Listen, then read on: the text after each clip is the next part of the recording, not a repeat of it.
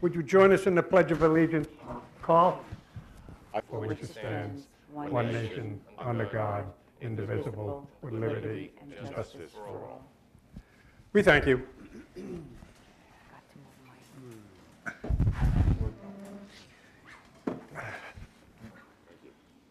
Okay, please.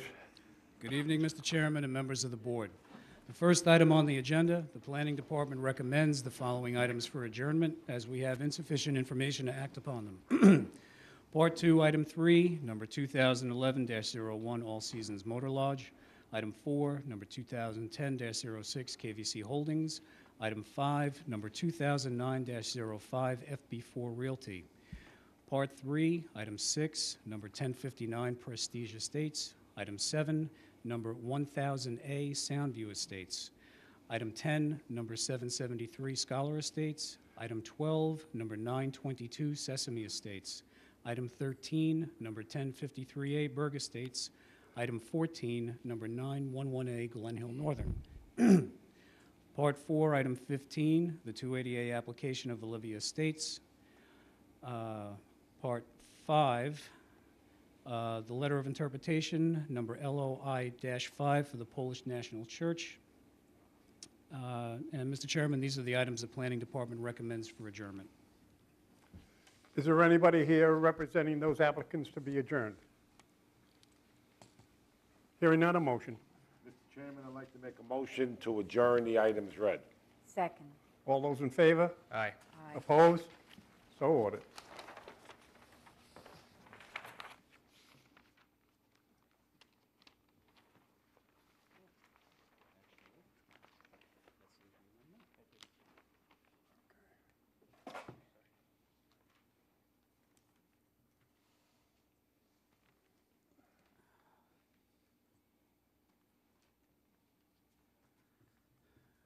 Mr. Chairman, we'll now move on to Part 1 of the agenda, Item 1, number 1122, O'Mara Plat.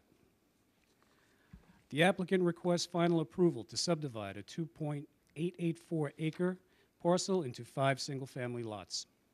The map of O'Mara Plat, number 1122, was granted preliminary approval by the board on July 21, 2010. The final map complies with all the conditions set forth by the Planning Board for preliminary approval.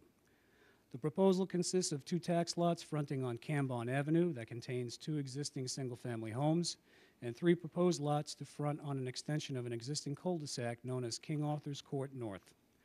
The site is surrounded on all sides by the R21 zoning district, single-family residential dwellings, minimum lot area 21,780 square feet.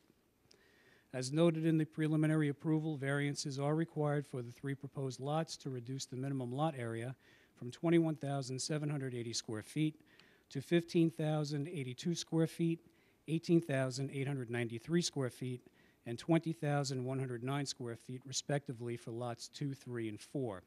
Additionally, variances will be required to reduce the minimum lot frontage at setback from the required 100 feet to 82 feet, 81 feet, and 85 feet, respectively, for lots 2, 3, and 4. The board can grant these variances per section 322-30.4 of the town zoning ordinance, including the lot area variances, because the overall density of 21,780 square feet per lot meets the R21 standard. The Engineering, Highway, and Traffic Safety Departments find the map acceptable. The Department of Environment and Waterways has reviewed this map and concluded there have been no substantial changes to the project as originally approved. Therefore, no further environmental review is necessary. The Planning Department finds that this map is in compliance with the preliminary approval and that the variances requested meet the standards as noted in section 322-30.4 in that, 1, it would not produce an adverse impact on adjacent properties. 2, the request to reduce the minimum lot area for lots 2, 3, and 4, while more than 10% of the standard for lots 2 and 3, would be uniform within this development and other lots in the surrounding area. 3, while the variances could be eliminated, they provide for a better design. 4, there is no adverse impact on the environment. And 5, finally, while the difficulty was self-created, the variances meet the other standards for variances. The Planning Department recommends approval of this final map and offers the following resolution for the board's consideration. Be it resolved that the final plat of O'Mara Plat, number 1122, is hereby approved subject to the following conditions. Mr. Chairman, conditions A through L are the standard conditions placed on all subdivision final applications. Condition M is specific to this application. Notwithstanding the terms of this approval, all prior conditions placed on this application during the preliminary approval from any other board of the town or from any town department, county, or state agencies shall remain in effect. And be it further resolved that the chairman of the planning board is hereby authorized to sign the final plat, thereby approving said plat after the town board has posted a performance bond of satisfactory form and amount. And be it further resolved that the conditional approval of said final plat shall expire 180 days after the date of this resolution and within 90 days after the chairman of the planning board signs the final maps of this plat, unless said plat shall have been duly filed or recorded by the owner in the office of the Suffolk County Clerk. If the board favorably considers the applicant's variance request, the planning department suggests the following resolution. Be it resolved that the planning board hereby modifies the building zone ordinance of the code of the town of Smithtown for the subdivision known as O'Mara Plat, number 1122, as indicated in the table below. This table shall be shown on the final map to be filed in the office of the Suffolk County Clerk. Mr. Chairman, this is the planning department's recommendation for O'Mara Plat, number 1122. Is there anybody here representing the applicant? Would you give your name and address, please? John O'Mara, 201 Campbell Avenue, St. James. Okay. I have a signage affidavit that I wanted to drop off.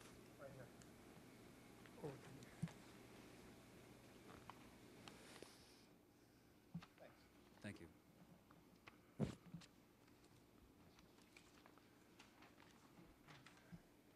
You approve of the conditions there as Yes, read? correct. Okay. Is there anybody else in the audience that wishes to speak on this application? Yes, sir. Would you come up to the microphone and give your name and address, please?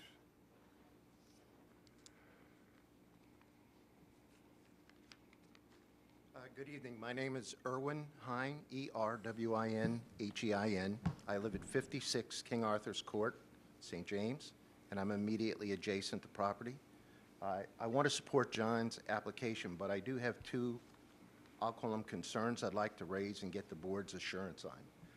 First of all, I'd like to thank the gentleman at the end of the table. Yesterday he was more than gracious and helpful when I went up to the planning board to seek some information. So thank you for your time and your patience. I'm not sure, it was explained to me yesterday that the plot as it's laid out is in compliance with the overall density. However, I'm wondering if the board or the planning commission has looked at what else is there. Specifically, my lot, which I bought, from a builder, and the one adjacent to me is also undersized. So that would be 5 consecutive lots that would be less than the required R21 footage. That in and of itself, it was explained to me yesterday, probably wouldn't be an issue. Where I'm looking for assurance is that the southeast corner of my property, which is adjacent to the other lot that's also less than R21, is a low spot in King Arthur's Court. So we end up with standing water. If you need my survey, I have it here for you, too.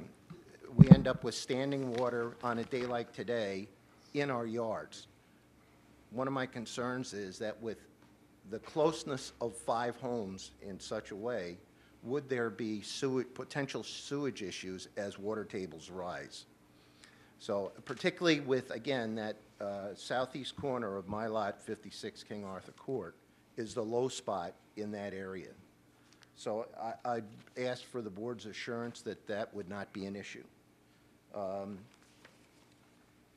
And there are 2 town drains there, so even with the drains, the standing water remains on our property, not in the roadbed.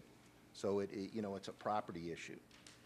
The other thing that I would like the town to potentially give me assurance of is that what was deemed lot number 3 is the smallest of lots and is immediately adjacent to my home. And I would just like the board's assurance that they will not grant any deviance in the positioning of a structure which would cause me to look at the back of that home from the front of my home.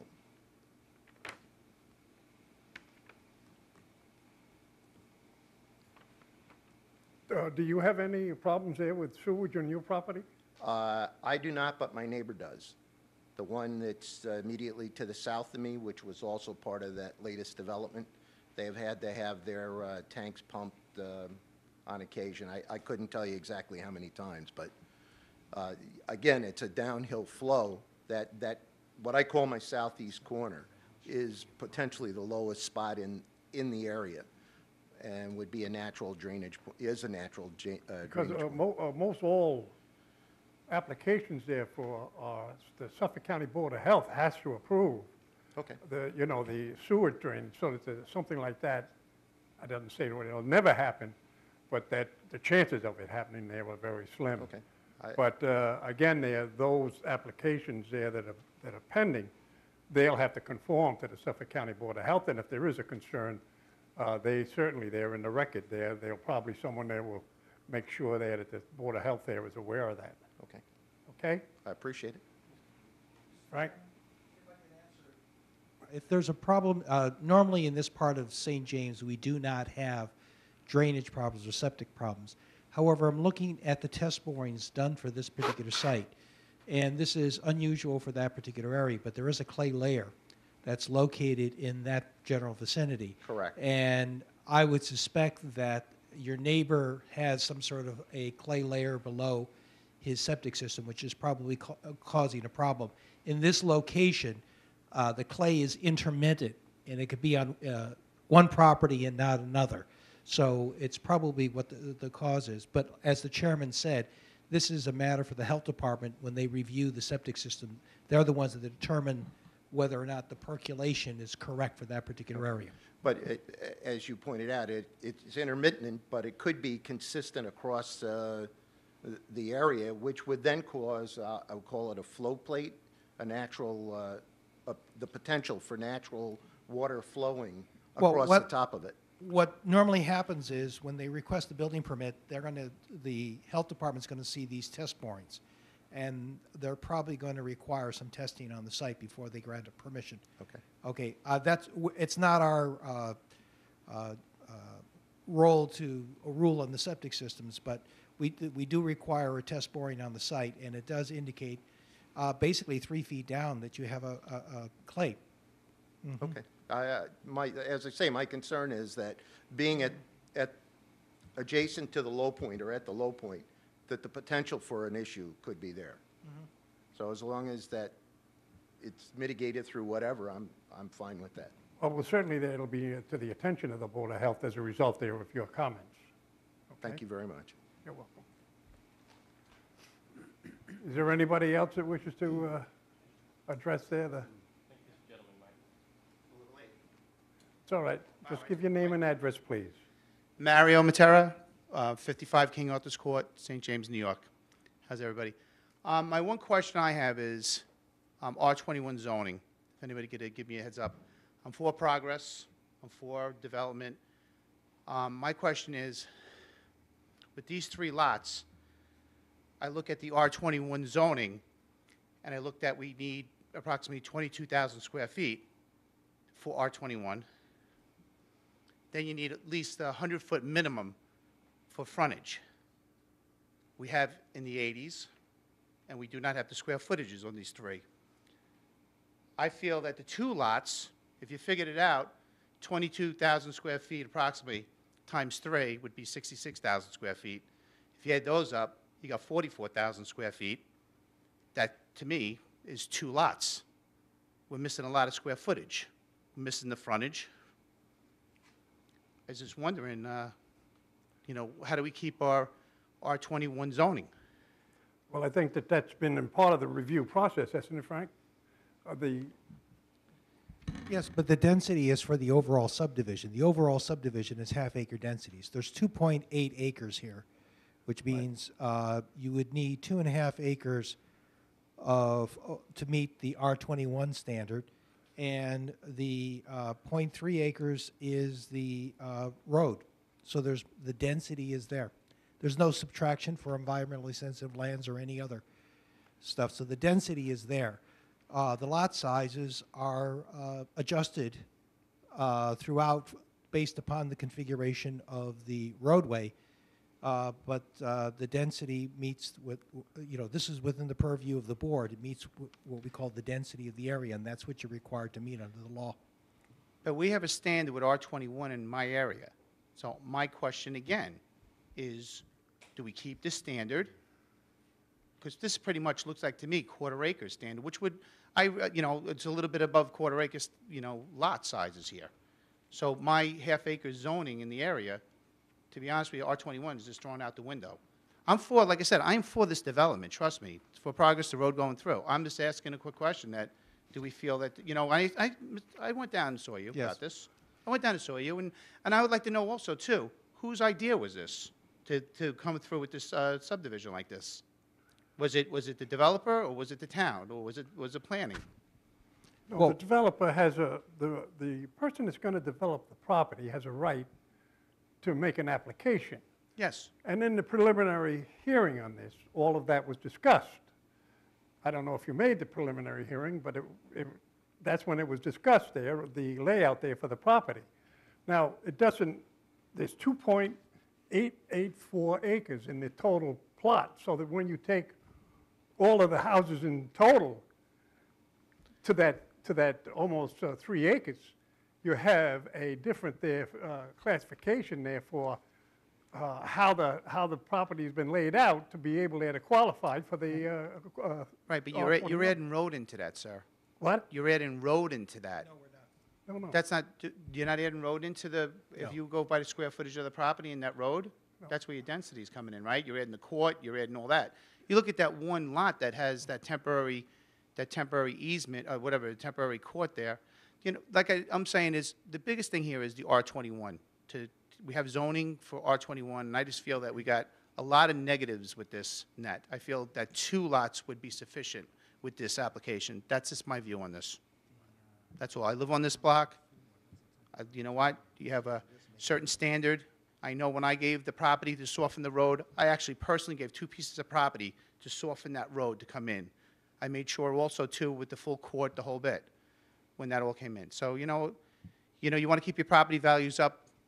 I feel that the homes that are going to be going in there are going to be a little squatty because of the way the property is laid out. You have 80-foot frontages, 85, 82, and 100-foot is minimum with R21. So that's just... Well, it's not unusual to do something. As long as the square footage is in the application for each lot that's being divided, that's what we look at, Right. the square footage. Okay. Now, the frontage sometimes there is an accommodation there to the builder and also to the community, because most people in the community end up there having an interest there at stake there when the houses are built, that the value of the houses are within what they would like to keep the community in. Like my point was, you don't have the frontage with R21, and you do not have the square footage on these 3 lots.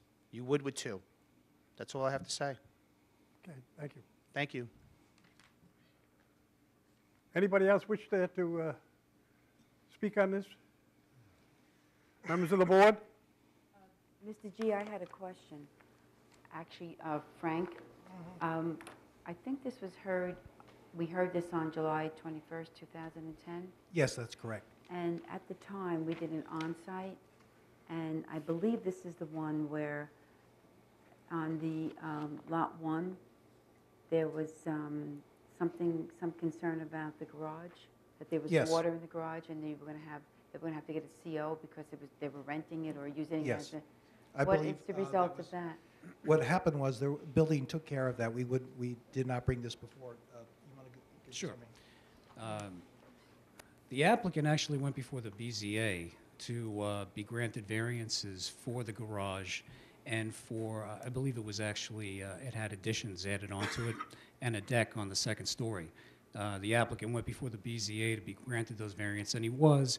There was also some conditions of approval with them as well regarding the living quarters, the water supply, and the septic system, which is to be abandoned by the applicant. And I did speak with someone from Mr. Tremarco's office, who is the attorney for the applicant, and I was informed that they have in fact already had the water supply removed and the septic system has been abandoned.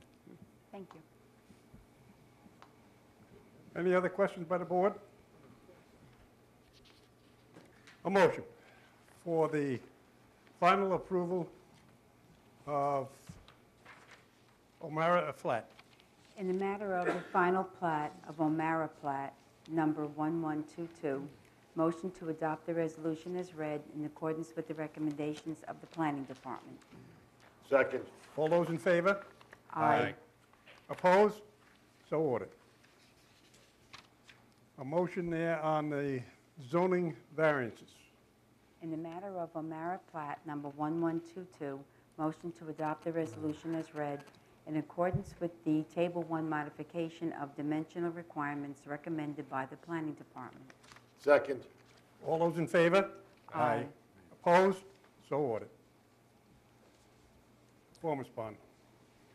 Be it resolved that the chairman of the planning board be authorized to sign the performance bond estimate for the map of O'Mara Plat, number 1122, in the amount of $123,875 and establishing an inspection fee of $909,910 and a cash deposit of $3,000. Therefore, the amount of the performance bond to be posted with the town shall be $120,875. A motion? In the matter of the performance bond for the map of O'Mara Plat, number 1122, motion to adopt the resolution as read in accordance with the recommendation of the Planning Department. Second. All those in favor? Aye. Opposed? So ordered. We thank you.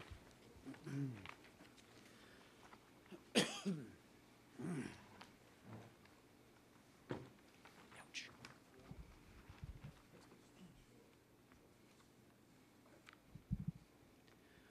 Mr. Chairman, the next item on the agenda under Part 2, excuse me, Item 2, number 2011-10, Anthony Lettieri. I just would like to remind the board that attached to the back of this memorandum is an aerial photograph and a copy of the zoning map. The Planning Board will conduct a public hearing this evening, November 16th, 2011, to consider the above-referenced petition for a change of zone from R43, single-family residence, 43,560 square feet minimum, to wholesale and service industry. The tax lot, one tax lot and part of a second, totals 4.56 acres fronting on Lawrence Road. It appears that a portion of the site is being used for industrial activity without a site plan or appropriate zoning, but is otherwise vacant. The applicant is requesting a change of zone for a 4.56 acre property from R43 to wholesale and service industry to permit a new business to be developed on the site. This is a request to amend the comprehensive plan. In meetings with the Planning Department staff, the petitioner has stated that he wants to attract or develop a business or businesses that would tap into the expanding opportunities within the alternative energy and green jobs fields. He proposes that these would be non-nuisance industries, but states that such industries would require outdoor storage, which is not permitted in light industrial zoning, the only industrial zoning category in use in this area. Therefore, he is requesting wholesale service zoning, which does permit outdoor storage, for this parcel as a pilot project to explore whether such industries can be situated in this area. The subject site and surrounding area were originally zoned for moderate density residential uses, 11 units per acre, at the inception of zoning in 1932. Subsequently, this area was rezoned for lower densities of residential development and has been zoned for half-acre zoning since the mid-1950s. This category is now designated R21. However, the subject site is shown on the adopted zoning map within the designation R43, and it appears that this was a mapping error introduced at the time of the most recent readoption of the map. While this will be corrected when the zoning map is next readopted, the zoning shown on the official map is the official zoning designation for the subject property. Therefore, the zoning of the property at this time is R43. It appears that portions of the subject property are being used for industrial activity without a site plan or appropriate zoning. The legality of the uses on the subject site and of the sites to the north has not been determined. Part of the property to the north and a few to the south and west have been rezoned from residential to light industrial in a pattern that has discouraged orderly development in this area. To the north of the site, in R21 zoning, the property appears to be in use as a trucking station and other uses that are not consistent with the zoning. To the east, across Lawrence Road, there are single-family homes in R21 zoning. To the south, in light industrial zoning, is a recycling business owned by the petitioner. Farther south, across Old Northport Road, are single-family homes in R21 zoning. To the west and southwest is property zoned light industrial and apparently used for sand mining and a precast concrete business. The primary issue to be addressed in reviewing this petition is whether this entire area, that is the properties west of Lawrence Road, north of Old Northport Road, south of Bruce Lane and the DEC Greenbelt easement, and east of Linden Avenue, should be developed for industrial uses or residential uses. The current mix of light industrial and residential zoning categories will not lead to orderly or sustainable development. Further, continuing or encouraging the mixed zoning is encouraging a mix of incompatible development and should not be pursued. This entire area should be zoned and developed according to a coordinated plan, but no plan has been brought forward by the property owners. Therefore, before considering any rezoning petition, the town should determine whether the permitted development in this area will be industrial or residential. There is no simple answer to what is the best use of the properties in this area. There are advantages and disadvantages to both approaches. For example, this entire area is heavily buffered from the nearby residential communities by a 200 to 300-foot greenbelt. This should permit industrial activity to continue. However, industrial development is likely to be limited because truck access is poor and the location is relatively remote in comparison to, industrial properties located along the Long Island Expressway and similar corridors. On the other hand, if this area were developed for residential uses, it would be more compatible with the adjacent communities. However, a large portion of this property has been excavated and filled, raising issues as to its suitability for residential development. Further, there are 3 industrial properties in this area.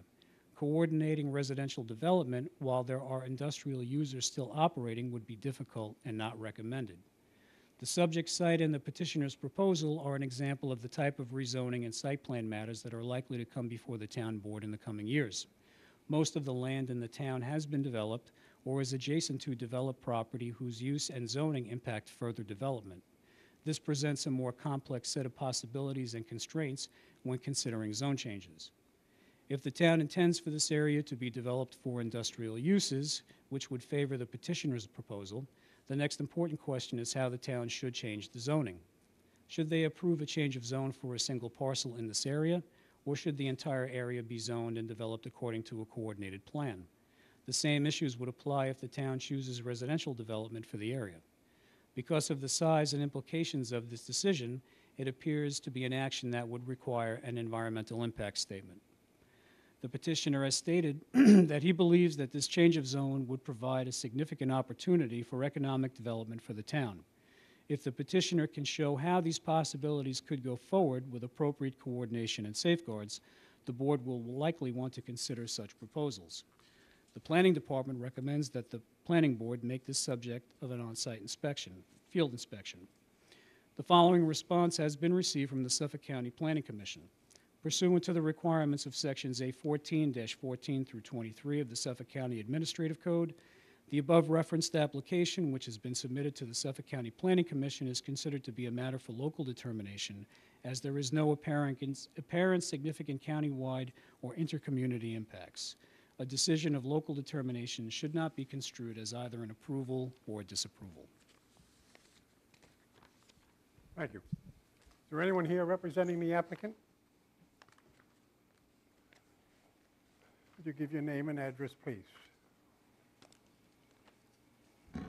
Steve Cataldo, I'm the architect for the applicant.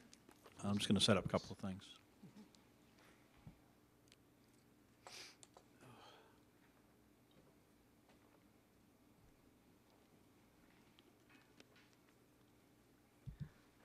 Is there anybody in the audience that's going to want to take a look at this? If you have there, just come down to the front there and you can get a look there at the application.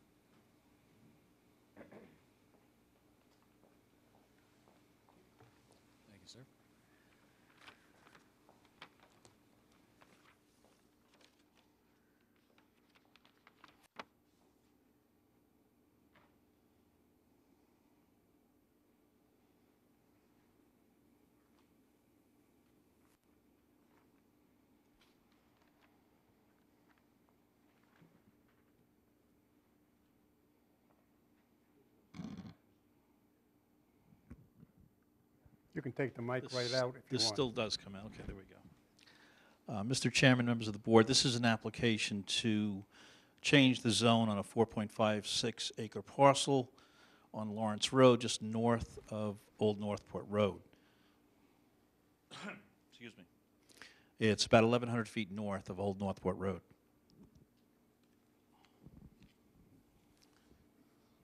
And as you can see from the board that I just put up here, the subject lot is colored in pink, and the blue lots are light industry zone.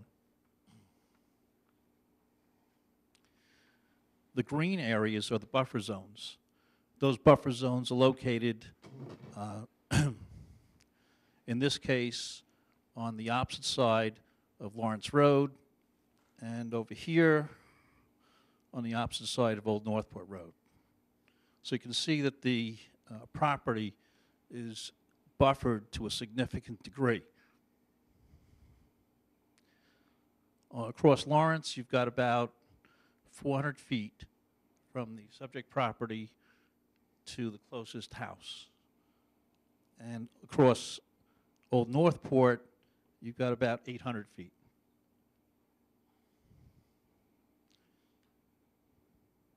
So the property is significantly buffered across the two roads, and we're talking about heavily wooded areas.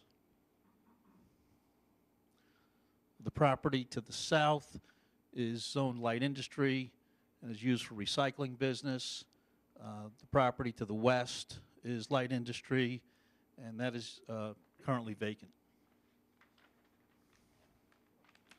The property immediately to the north is zoned residential for about 280 feet. And then there's another parcel zoned light industry you can see here in blue. So there's a very small area of residential. Otherwise, this parcel would be completely surrounded by light industry.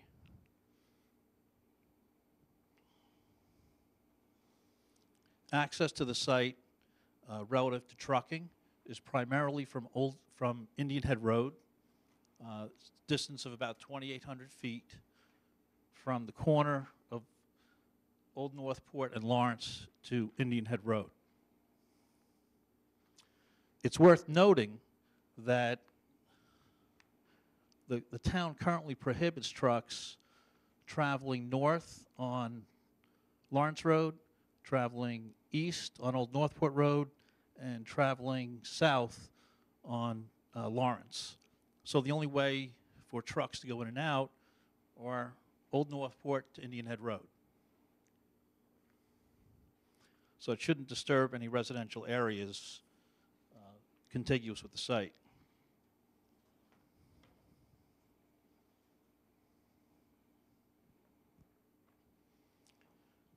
As you can see underneath, what I've done is I've created a copy of the Smithtown zoning ordinance. I'm sorry, not the ordinance, but the map. And this area is it's the car, known as Car Dealer Row. It's Jericho Turnpike. And you can see that the blue area, again, is light industry. The pink area is all WSI zone. So there's a pattern of mixing WSI and LI zone.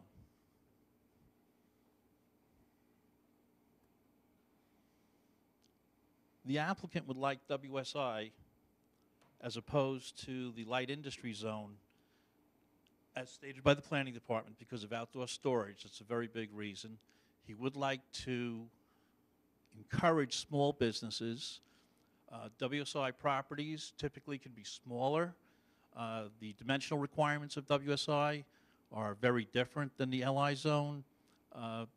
They're more friendly to smaller businesses. So the smaller lot sizes are important. Outdoor storage is important. We feel that this would stimulate economic development within the town. Not to mention the taxes generated by this development would bolster the town tax rolls, and there's no children produced, so to speak, as a result of this application.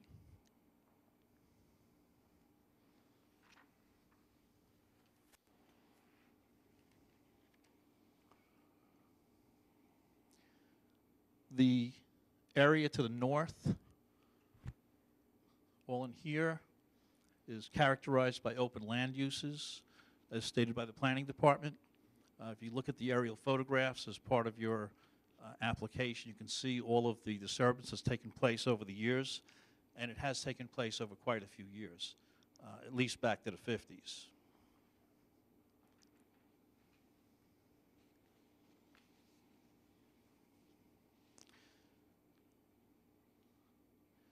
The existing WSI properties located along Jericho Turnpike and 347 have a very high price tag associated with them. Most small businessmen can't afford to purchase those properties, especially in the car dealer area. And to that, I'd like to have George Tunis, a local real estate broker, just come up and fill you in on a few details relative to that.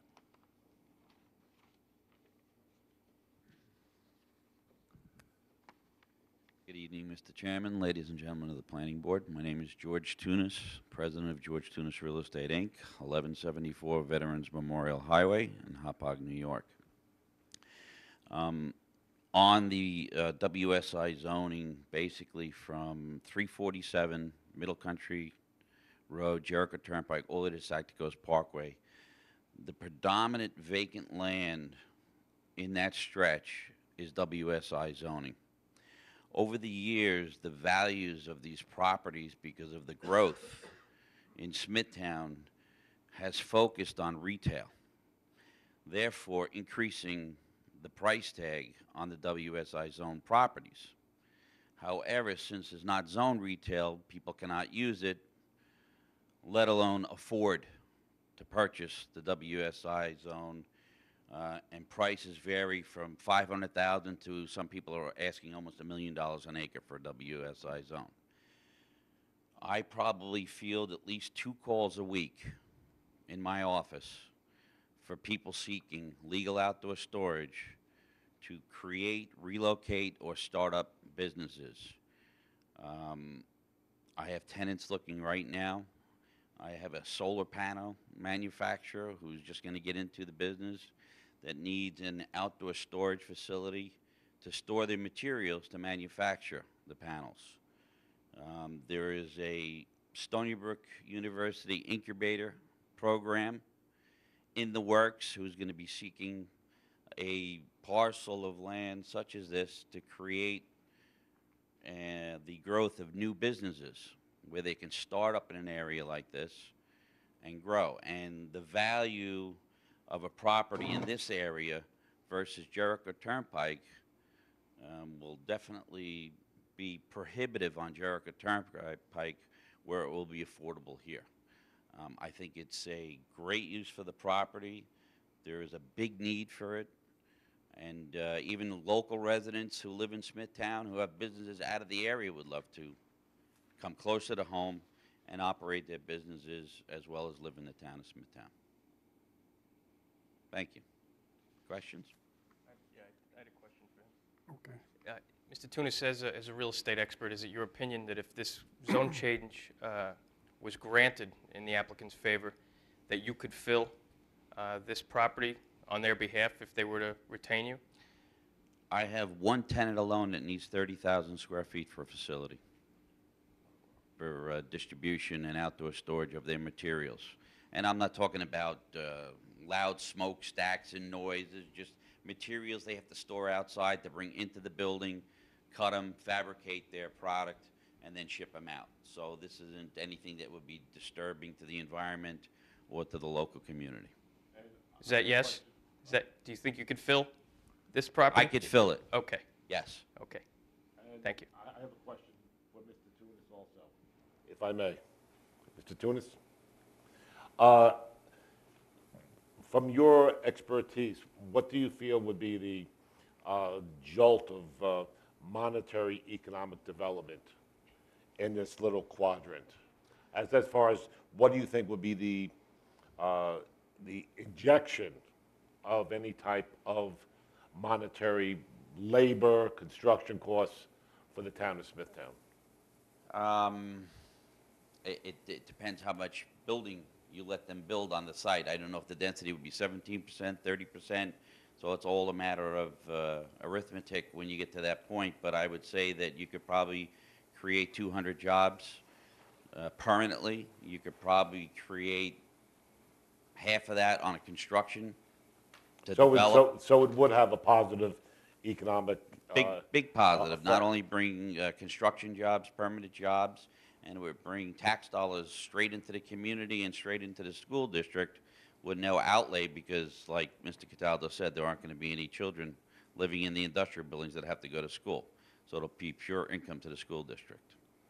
Thank you. If this application were declined, say, by us and then the town board who ultimately makes the decision, what do you feel your chances of filling the property would be in that event? I don't think you could fill it. There's plenty of industrial vacant land all over Suffolk County that people can go to, and there is a major need right now for this outdoor storage type of facility for an industrial user to keep manufacturing on Long Island. Thank you. You're welcome. How big a facility would be constructed in order there to accommodate the need there to do the fabrication of whatever your client wanted? Well, I have clients that need 10,000-foot buildings, 50,000-foot buildings, 30,000 I have one for. Some people only need 5,000 square feet, so there are different businesses that need different sizes. Some of them are just straight distribution companies that have trucks to park outdoor, and they don't have any materials to store outside.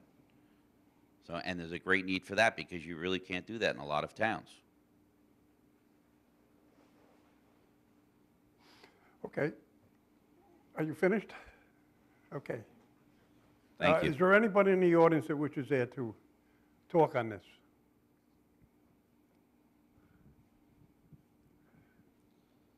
Actually, there's one of the questions you asked, Mr. Chairman, relative to, or I believe it was you, Mr. Oshman.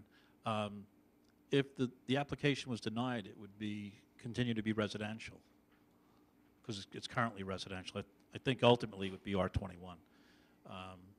But nobody would build a house here. So it would remain undeveloped. Okay. And since it's sandwiched in essentially between all industrial properties, I don't think you're ever going to see a residential development on this piece. Thank you. You understand we're going to do an on-site? Take a Yes. look at this. Are there any other questions? Frank, any questions? No? No questions from the audience? All right, a motion to do an on-site for this application. Mr. Chairman, I'd like to make a motion in regards to the project before us for Alatiri, that we make it subject of an on-site. Second. All those in favor? Aye. Opposed? So ordered. We thank you. Thank you.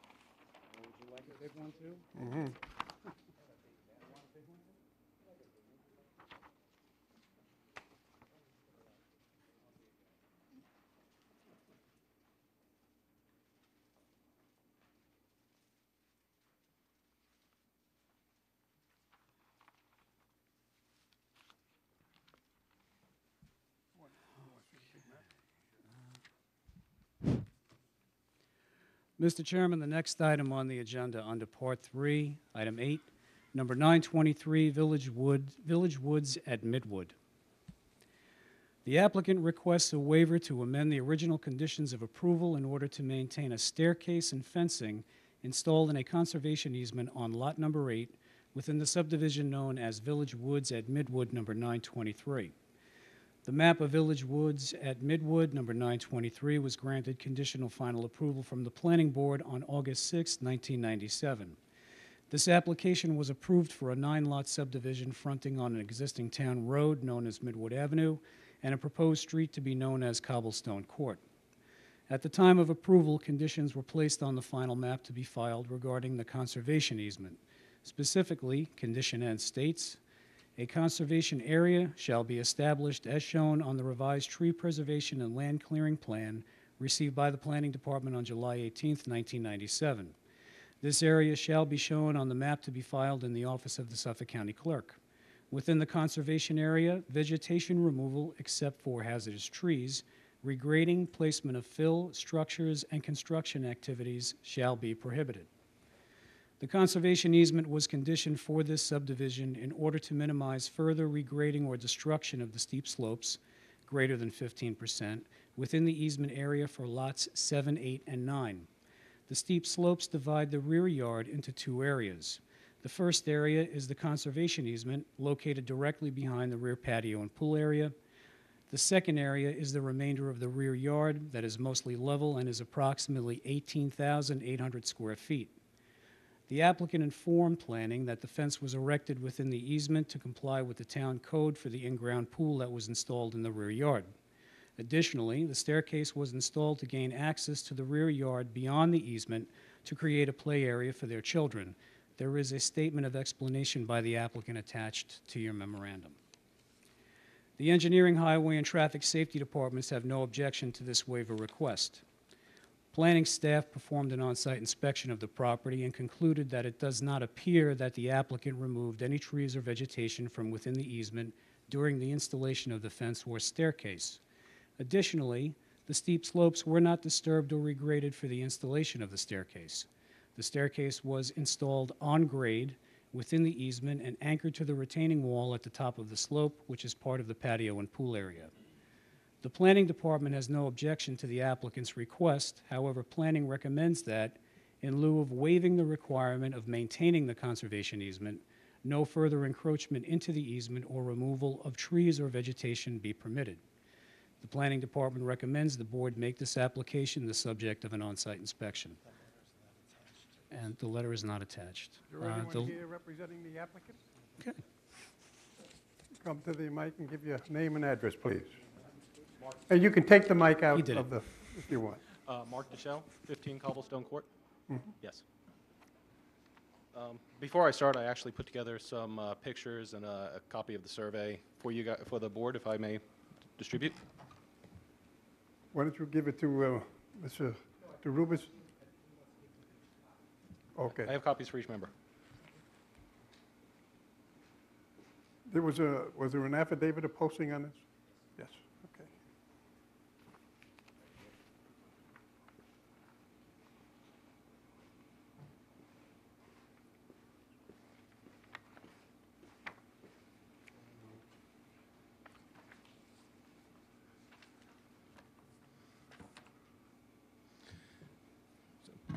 Okay. So we are requesting this waiver for the staircase on the easement area so that we can effectively maintain our property, protect the integrity of the easement area itself, and ensure the safety of anybody going down into the lower area. Our property is just shy of an acre. The area of the easement is about 1/3 of an acre. The lower portion of the property is about 1/3 of an acre as well. This lower yard can only be accessed by going through the easement area, which is the reason for the staircase. It's impossible to effectively maintain the lower yard without causing damage to the hill. The staircase was built on grade of the easement. We did not regrade. We did not alter the slope. Staircase ensures that the hill is not eroded each time we go down to the lower portion of the property. This gives us a safe way to carry things out as well as go up and down ourselves. The alternative for many years was to climb and scamper up and down the hill with debris in tow. As homeowners, it's our responsibility to maintain our property. This includes basic maintenance, as well as making sure we have no dead or dying trees that potentially can fall and injure somebody, or take out the power lines which run along the rear of the property line itself. We also have a substantial amount of poison ivy that infests this property. In particular, most of the area behind 16 Chivalry Lane is infested with poison ivy and requires constant maintenance in order to keep it under control. Additionally, there's an invasive vine that is growing in the lower portion of the property. This vine climbs into the trees, chokes them off, and they die. This vine is creeping into the easement area, and it's also creeping up to the upper section of the property. We've spent years trying to keep this vine under control to protect these trees. Besides basic maintenance and controlling the invasive vines and removing poisonous vegetation, the staircase is necessary to remove debris that has been accumulated over the years by the abutting properties on Chivalry Lane. The homeowners have been using our lower property as a place to dispose of their unwanted items over the years. There is a mound of excavated earth behind the home at number 14 Chivalry Lane. This mound appears to be the excavation from a pool that was put in some time ago. Buried in this mound are railroad ties, concrete pieces, metal pails, and what appears to be a wheelbarrow which has not fully been unearthed yet. Since this mound is clearly on our property, and since it's illegal to bury debris like this, I need a way to access this area so I can remove this debris. When we first moved into the home, we owned dogs and received permission from the building department to add a 6-foot chain link fence around the entire property line. And abutted this chain link fence to the stockade fences, or the stockade fences of the homes at 12 and 14 Chivalry Lane. Since this area has always been hard to access, we never knew until recently the stockade fences had gaping holes which allows continued access to our yard. Additionally, the homeowners at 16 cleared far more property than actually belonged to them, and the company that ran our fence ran along the cleared area of that property. This fence is about 25 feet off the true property line.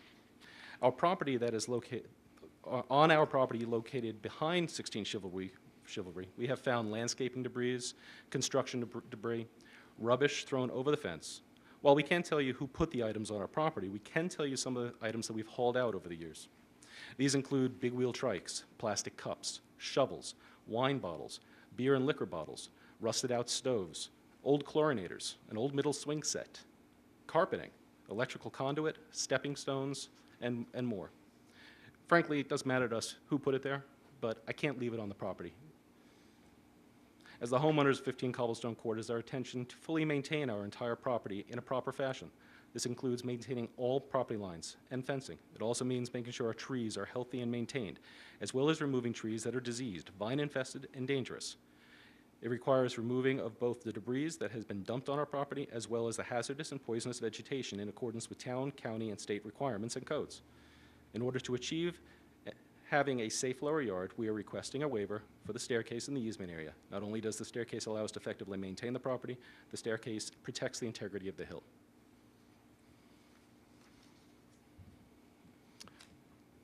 Do I have any questions?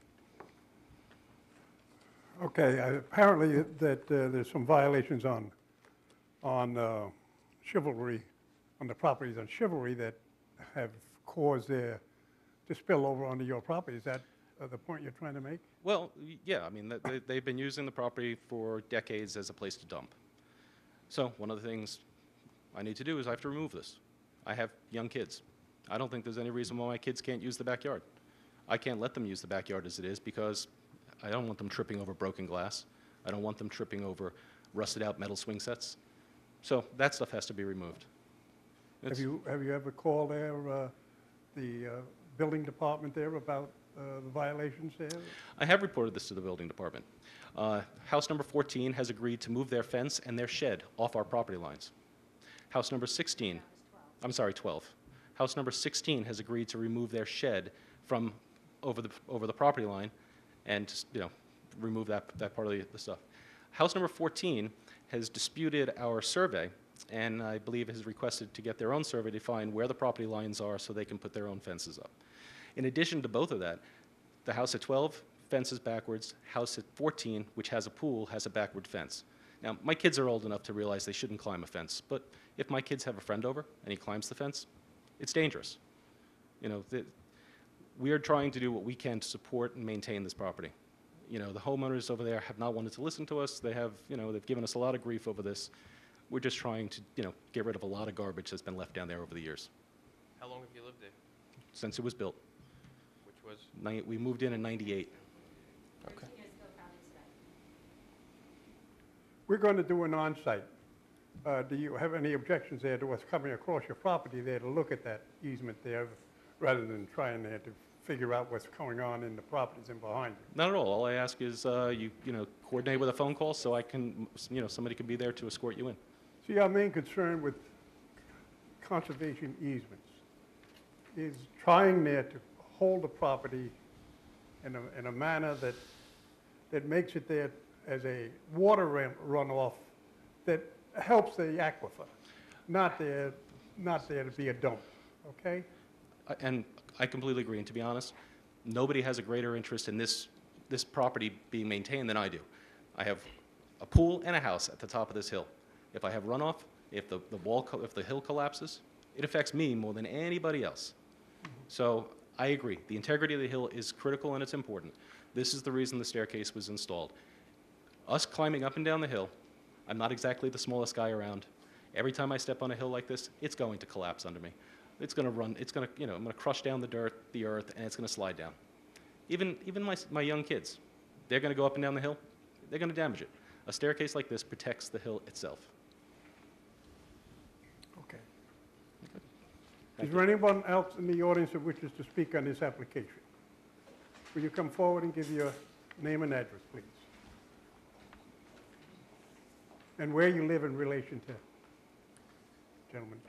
Michael Cooley, 14 Chivalry Lane. So the south side of my property backs 15 Cobblestone Court.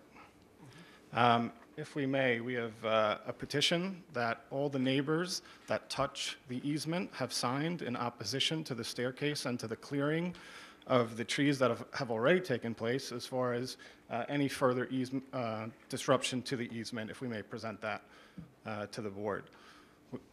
Would you give that to the planning director,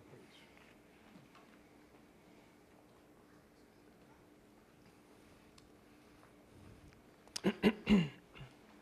So it was explained to us when we moved in, and it was a big part of the reason that we bought our house, that there was a conservation easement there. It was not to be disturbed. We would always have a wooded view, and nothing could be done on the property. And that's one of the main reasons that my wife and I bought our house about 1.5 years ago. And you're at 14? 14. Some of the allegations that have been made against my property, I'd like to address. First of all, as I said, we've only been there about 1.5 years. The built-in pool in my yard has been there 30-plus years. It is my understanding that when they dug out the pool, they did place the fill behind what they believe to be the rear of the property. It was wooded for many years. I don't think the property lines were clear. That was nothing of my doing. The fence was put up before I got there. Nothing of my doing that it was the wrong way. I have indicated to the town that I intend to turn the fence around and make it proper. I was not aware that it wasn't to code when I moved in, and frankly, I'm surprised that I was allowed to close on my house.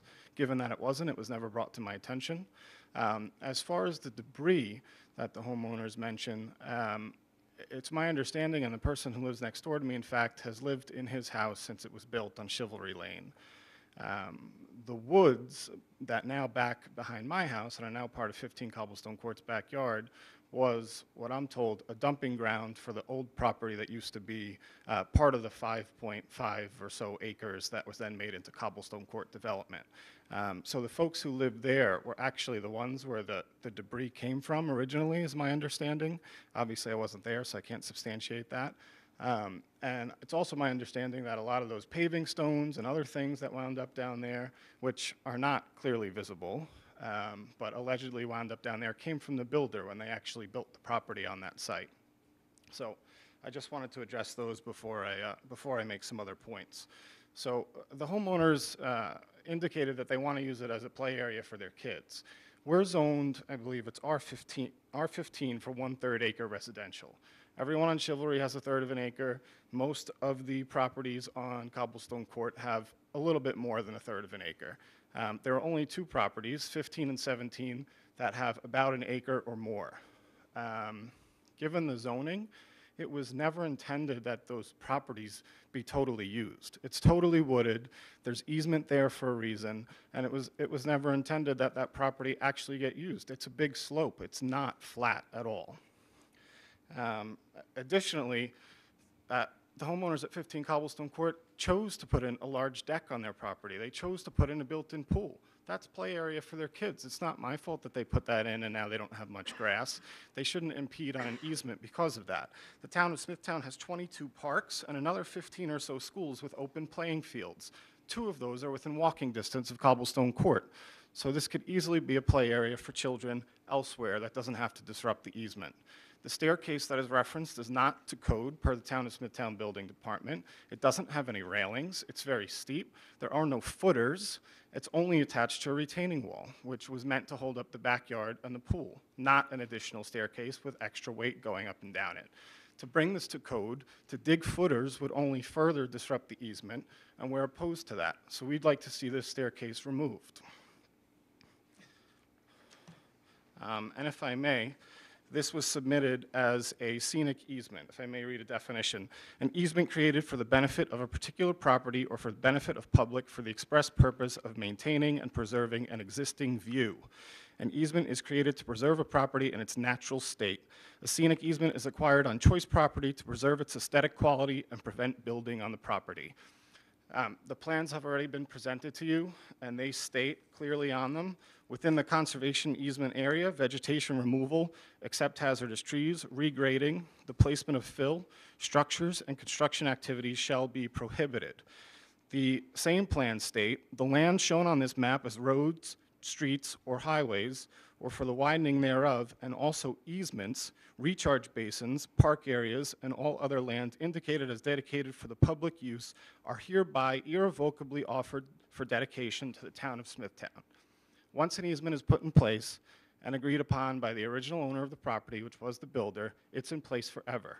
There's no reason to allow any change to this easement, and we are loudly opposed to that as per the petition that we've presented to the board, again, signed by all members that touch the easement. So 15 Cobblestone Court actually hits about, the property actually hits about 4 or 5 houses on Chivalry Lane. We talked to all the neighbors, and some of them have drainage issues already, which the easement is put in place to protect. Additionally, it stated that no trees were cut down on the easement, and that's because it took the building department weeks to get out there, or the planning department weeks to get out there to actually survey the damage. Every which weekend, the homeowners were out there cutting up trees, putting things in black plastic bags, and throwing away the evidence, essentially. My wife and I have pictures of trees littered all over the easement to present to the board, if we may, to prove our case that trees were in fact cut down on the easement. And just by having a staircase and allowing access to the easement and getting down there is going to disturb it. I mean, you're inviting problems. Whereas before the staircase was there, they were never down there. Now that the staircase is there that I have to look at from essentially every room in my house, when I was promised when I bought it by the town of Smithtown that this was forever be woods, you know, I don't want to look at it. I don't want to look at people down there. It's for a slope. It's for drainage issues. It's also, I also spoke to the Suffolk County Water Authority, and they told me that it is a natural recharge basin for the aquifer. Any heavily wooded land that's over an acre is naturally a recharge basin for an aquifer and should not be disturbed. That's another reason that the easement was put into place. So please hear our opposition as we stand here tonight. Consider that during your site visit. And I will tell you, you're going to go there and it's going to look like not much happened. That's because it's been a year of cleanup every weekend, okay? And we have some of the pictures here that showed what it looked like before they were allowed a year to cut everything up and remove it before inspection. Okay, you know we're going to do an on-site. Do you object there coming across your property to do an on-site from the back of yours? No. Okay. Do you want to hand those up? We have identification. Do I? Yes. In other words, if somebody wants we to have see, we have identification there to identify ourselves. Okay. Somebody who couldn't be here tonight asked my wife to read something on their behalf. She is a professional engineer. She's also a neighbor, and she states her opinion in this document. Yeah, we're going to go over and take a look at both properties there to see. She just wants to read something. Just give your name and address also. My name is Shannon Cooley, and I live at 14 Chivalry Lane, and I would like to read a letter from Marion Wapiski, who lives at 18 Chivalry Lane, who could not be here tonight. She's very sick. Is that all right if I read that letter? Okay. Okay. Yes. My interest in this matter is to prevent erosion of the steep slope where the scenic easement applies and to ensure that the retaining wall at the top of the slope isn't going to fail. The subdivision approval for Cobblestone Court was contingent on having a scenic easement in place for areas where the slope is 15% or greater. The natural vegetation on the slope was to remain in place to minimize erosion of the slope due to runoff. Erosion is something that occurs over time with every rainfall and snowmelt. It has a cumulative effect on a steep slope. So while the newly cleared slope may seem fine at this time, the soils will continue to wash away and weaken the slope. It is very important that the bare slope be revegetated with a good ground cover to protect it. The reason erosion of the slope is a real concern here is the retaining wall at the top of the slope, which stabilizes the area around the house. The retaining wall was designed and built long before the staircase was even considered. It appears from a distance that the staircase was attached directly to the retaining wall and now applies a load on the wall. If the wall was not designed to accommodate that load, it could fail over time. If the retaining wall fails, it could result in settlement around the house and cracking of the walls. If there is a pool or patio also supported by the retaining wall, they could also fail. If the town issues a variance, I would urge them to at least require a certification for the staircase and the modified retaining wall from either a professional engineer or registered architect, indicating that it is safe and was properly designed and that limits the town's liability should it ever fail in the future. If the staircase was not properly designed, then I would encourage the town to have it removed. In any case, please acknowledge that the scenic easement should be maintained and require that the steep slope be revegetated with a solid ground cover. Thank you for your consideration of this matter. Sincerely yours, Marion Wapiski. WYPYSKI. And I also have copies of this letter for each member of the board, if I may present it. Okay. That's all right. I have one additional point that's called out in our letter, our petition against this that I would like to just point out to the board. Should you decide in favor of 15 Cobblestone Court and letting them keep the staircase, we'd strongly encourage that privacy plantings are put up around the borders of the property to maintain some of that scenic easement that we were promised when we moved in, so we don't have to just look at an ugly staircase and the hill that used to contain trees that were cut down. Thank you. Thank you very much. Is there anyone else that wishes to speak on this application? A motion for an on-site. Mr. Chairman, the matter of Village Woods, number 923A, move that we do an on-site inspection. Second. All those in favor? Aye. Aye. Opposed? So ordered. We thank you. Thank you so much.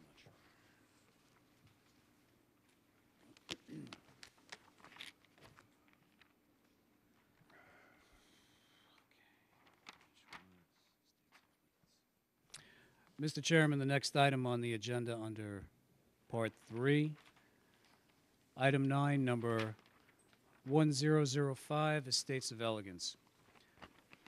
Mr. Chairman, this item was brought before the Planning Board at the November 2nd meeting, Planning Board meeting, pending an on-site inspection. I understand that all of the board members have done an inspection of the property, and I have a recommendation to read onto the record. The Planning Department offers the following resolution for the board's consideration. Be it resolved that the Planning Board hereby approves the request of Peter Massaro to waive the requirement of installing 483 linear feet of sidewalk along Northern Boulevard and Wexford Court within the subdivision, known as Estates of Elegance number 1005. Mr. Chairman, this is the Planning Department's recommendation for Estates of Elegance. Is there anyone here representing the applicant? Nobody?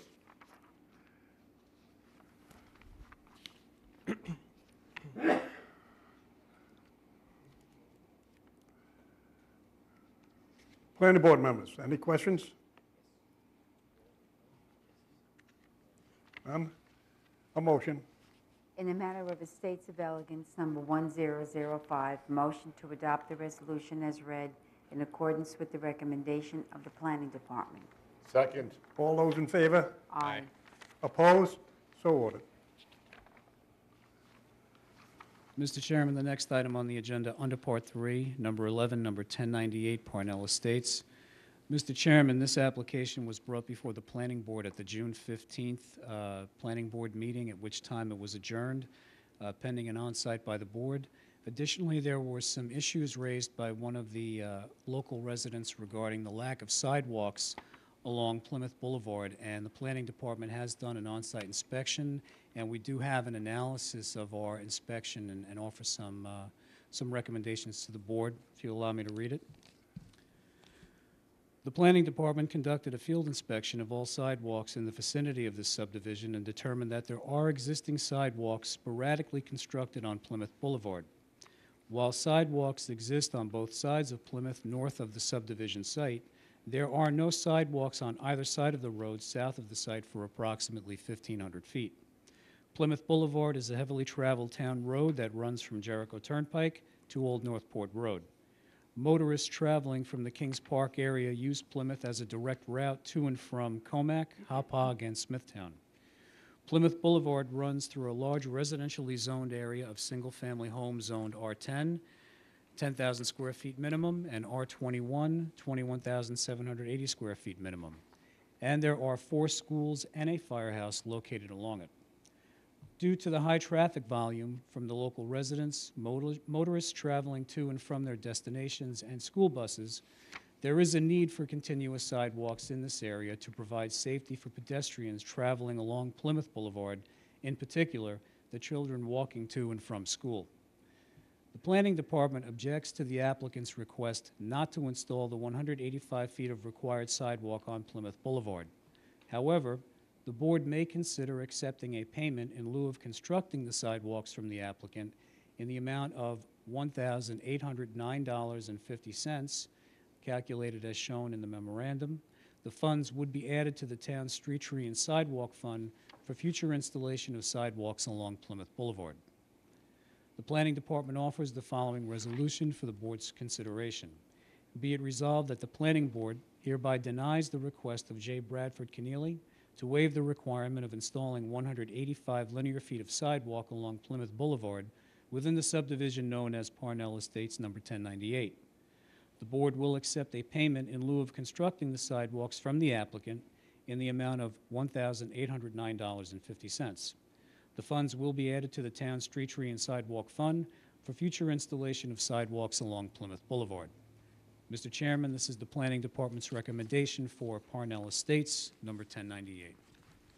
Is there anyone here representing the applicant? Brad Keneally, 553 Broadway, Massapequa, New York.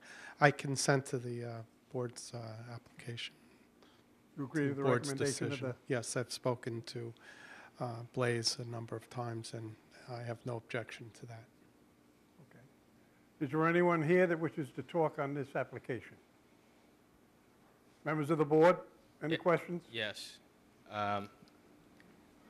Not for you, but just for the idea in general. I understand, could you give us an idea, Mr. DeRubius, as to when this $1,800 would be applied towards sidewalks in this area? After the original public hearing, I informed the board that I would be speaking with the highway superintendent and as to how he would approach the construction of sidewalks in this particular area, because I believe he had indicated to the residents that he was supporting doing that. He said that he was asking for money in his budget, and I believe that is the subject of a budgetary issue with the town board right now in determining the budget. But it would appear that the highway superintendent has agreed that at a future time he will install the segment of sidewalks that are needed in this particular area. And if my memory serves me, this was the concerned resident was a parent of a special needs child? Is that the person who came down here? I believe, yes. Okay. So my problem with this, and while I'm sure the town board and the highway superintendent would appreciate $1,809, is that we're not really doing anything here. We're saying maybe this money at some future date is going to put a sidewalk in the area. So as far as I'm concerned, I'm going to vote no on this thing. I think we should, while it's a small piece of sidewalk in this area, have to start somewhere. And that's just my feeling on it. I'm not comfortable waiving anything in this particular area. That's my feeling. Well, if there's going to be no, I think that we better wait for a full measure of the board before we do vote there, so we know how the full board will sit on this area. We'll adjourn this. I've been waiting quite some time to get know. this bond I released. know. I've been back here 4 or 5 times. There are no sidewalks for 1,500 feet going in that direction. The previous recommendation of the planning department was to waive the sidewalk requirement. I've I gone disagree with above that. and beyond. I'm just saying that was the previous recommendation of your in-house people. You know, I've waited quite some time to get this done. That's what the cost is, I mean, to do it. I don't have a problem making a vote on this right now. I'll make a motion to deny your request for waiving the sidewalks in the area. See if there's a second. If not, someone else can make another motion. Well, before we go with that motion, Adam, if it's okay with you, I'd like to ask Frank again, Frank, I just want to ask you a question, if I can, regarding this. We keep hearing that the highway department has, positive feelings of putting sidewalks in? Are they going to do it, and what is the time frame? Because I think what the frustration is, again, we were here during the prior waiver request, when we first heard this, about the traffic situations. It's a double yellow line, and the lack of sidewalks proceeding south on Plymouth. When do you think highways, under what time frame, will be proceeding with full sidewalks? And because if we're taking this money, this $1,900, and putting it into a sidewalk fund, when are we going to be implementing the usage of that money? The short answer is I can't answer that question because the magnitude of this particular project is rather significant. When you take the cost that are you talking about here is in the neighborhood of probably $250,000. And that type of an issue is something that is highly debated, and it becomes a policy decision for the board, the town board, to undertake. And you're asking me to try to figure out how the town board's going to balance what they're going to do in one area versus another area. I literally cannot answer that question. You agree with the premise that it absolutely should be sidewalks in this area? Yes, I do agree with that, yes. And I think that everybody agrees, so do you understand that there should be sidewalks there? What we're trying to do is find a way there to... I understand, but there are no sidewalks there all the way down to Jericho, except for a few sporadic sidewalks. You approved a subdivision right there without sidewalks just recently. And if this same person with a disabled child were down just south of Plymouth, there's a 6 or 7 mile stretch. Would you put in 6 or 7 miles of road? This is over 1.5 miles of sidewalks. I'm not aware of approving anything without sidewalks in this area. I could be wrong, There's of a course. subdivision right there. You Well, can look at it. I'm not aware of right that. there. No, the thing is that the concern is for the schools that are in that immediate area. You understand why the board feels that there needs to be a sidewalk there. The urgency of getting it is something we're trying to see if there's a way. If not, then there's going to be a motion there to deny your waiver, and you're going to end up having to do the sidewalks. Now, what I would like to do is find out if there's one member of the board missing, and if there's no objection there from Adam, that we would wait for we'll give you the opportunity there to come again, and when we have a full board here, to be able to make a I decision. just want to get this over one way or the other, not have to come back And, you know, I mean, from the beginning, they said they didn't want sidewalks there. So when you we want to first settle did the tonight then? project. I'll I'd make- just like to have a date when the Okay, rest of the board okay. is going to be He's made a here. motion, he's made a motion not to waive the sidewalks. Is there a second for the motion? I'll second that motion, not to waive the sidewalks. All those in favor? Aye. Aye. Aye. Sorry, sir. No, I I'll would've- put them in. I mean, this is crazy. It's a start. You've dragged me back here 4 or 5 times. It's really not No, fair. you don't have to come back You don't again. have to come back. Let's do the sidewalks.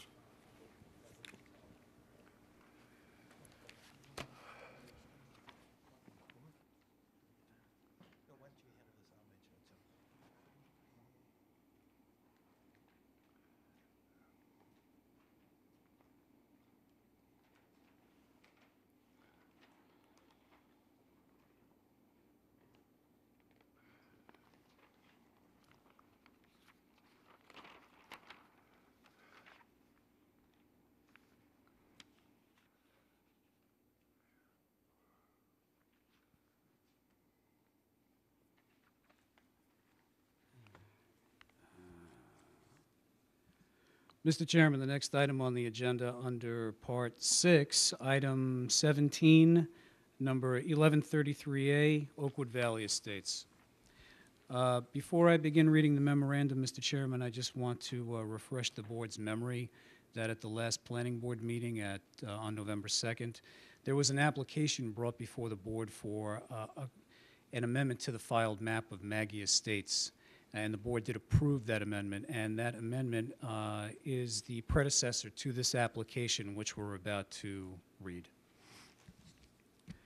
The applicant is requesting to make a correction to the conditionally approved final map to reflect the amended town right-of-way adjacent to the subdivision known as Oakwood Valley Estates number 1133A. The map of Oakwood Valley Estates number 1133A received conditional final approval from the planning board on February 16, 2011. This application was approved for a 2-lot subdivision fronting on 2 existing town roads known as Alexander Avenue and Maggie Court.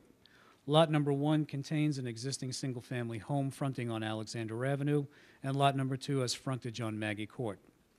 At the time of final approval, there was a town-owned parcel, formerly known as Suffolk County Tax Map number 118-3-48.7, running the length of the north side of Maggie Court. This parcel was dedicated to the town at the time of final approval for the subdivision immediately to the south, known as Maggie Estates, number 1083. The dedication was conditioned in order to provide a buffer between the proposed Maggie Court cul-de-sac and the existing single-family residence to the north. The single-family residence is now known as Map of Oakwood Valley Estates, number 1133A. All lots fronting on town-owned rights-of-way have the right of ingress and egress to the property. Any lot that crosses over town-owned property for access to a right-of-way must enter into an easement agreement with the town. All utilities are subject to the same requirements. Lot number 2 of Oakwood Valley Estates did not have frontage on a town right-of-way. Residents of lot number 2 would have to cross the former town-designated parcel 48.7 to reach Maggie Court, requiring an easement agreement between the residents and the town. In order to eliminate the need for the town to execute easement agreements with residents or utility companies for access along Maggie Court, the town requested an amendment to the town right-of-way by adding lot number 48.7 to Maggie Court. The board approved the amendment at the November 2nd, 2011 Planning Board meeting. The correction is requested because the applicant wants the final map to reflect the amended town right-of-way prior to filing it with the Suffolk County Clerk. The Planning Department has no objection to the applicant's request and recommends approval. The Planning Department offers the following resolution for the board's consideration. Be it resolved that the Planning Board hereby approves a correction to the final map of Oakwood Valley Estates, number 1133A, to reflect the amended town right-of-way known as Maggie Court. Mr. Chairman, this is the Planning Department's recommendation for Oakwood Valley Estates, number 1133A. Good evening, Mr. Chairman, members of the board. My name is Doug Hines, H-Y-N-E-S, from the Design Development Group, Land Use Consultants. In his typical thorough fashion, Mr. Donadio has summed up the situation. It's a tale of 2 subdivision maps. I will refrain from repeating what I've just heard read so mellifluously. And just refer to the exhibit that I've posted before the board. Our two-lot subdivision is outlined in dark blue. The green area is the town-owned parcel, which is currently identified as Section 188, Block 3, Lot 48.7. By virtue of your decision on November 2nd, a copy of which decision I will hand up, that tax lot was effectively added to the town highway system and in due course will be removed from the tax map of Suffolk County and thereby obviate the need for the residents of this subdivision to obtain variance relief, easement relief, whether for water lines, buried utilities, or for driveways. I'll hand up to the board just for their ready reference a copy of the subdivision map, an aerial photograph showing the strip in question, and finally a copy of the proposed language that we would put on the map of Oakwood Valley Estates to memorialize the action taken by this board on November 2nd. Take one of these. In pertinent part as follows. Suffolk County Tax Map, Section 188, Block 3, Lot 48.7, was conveyed to the adjacent town of Smithtown right-of-way, known as Maggie Court, by Planning Board Resolution dated November 2nd, 2011, a certified copy of which, with a meets and bounds description of the parcel, was filed in the office of the Suffolk County Clerk on November blank, 2011, at liber blank, page blank. Following the action of this board this evening, we'll amend our map to add that notation. We'll remove the reference in the lower right-hand corner, which is an easement detail no longer necessary, and that is our application. We respectfully request your favorable consideration.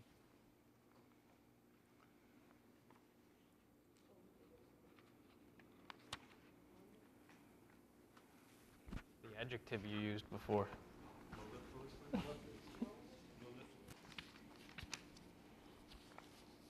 learned that at the Town of Huntington Planning Board. They use it all the time. That's it. Okay. Okay.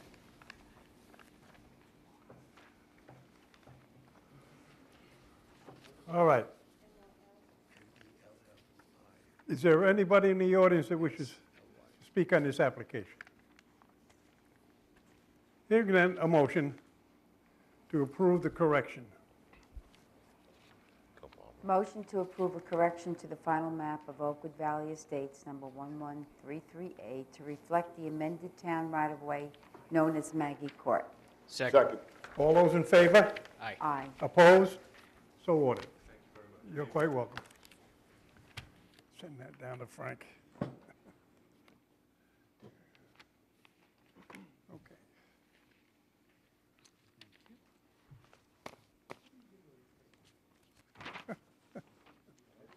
Okay. Yes. Mr. Chairman, the final item on the agenda, item 19 under Part 8, item 20 under Part 9, is the adoption of minutes for the July 6, 2011 Planning Board meeting. A motion for the minutes? Mr. Chairman, I'd like to make a motion to adopt the minutes read for July 6th, 2011. Second. All those in favor? Aye. Aye.